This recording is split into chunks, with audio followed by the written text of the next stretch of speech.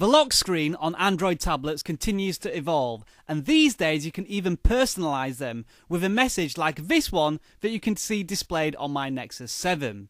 I'll tell you what though, this feature is definitely hidden away and difficult to find, so I'll make it easy for you and show you where to do it.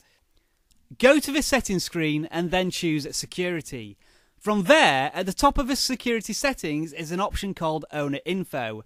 Press on it and you'll be taken to the following screen where you can type in your message.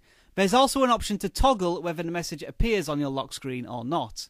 You can type in whatever message you like and you can make it a pretty long message as well.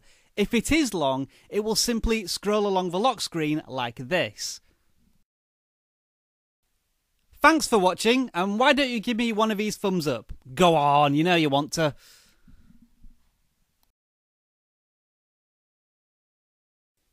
Thanks for watching this video. If you enjoyed it, please click that thumbs up button. I really appreciate it. And if you're hungry for more videos, subscribe. It's free after all.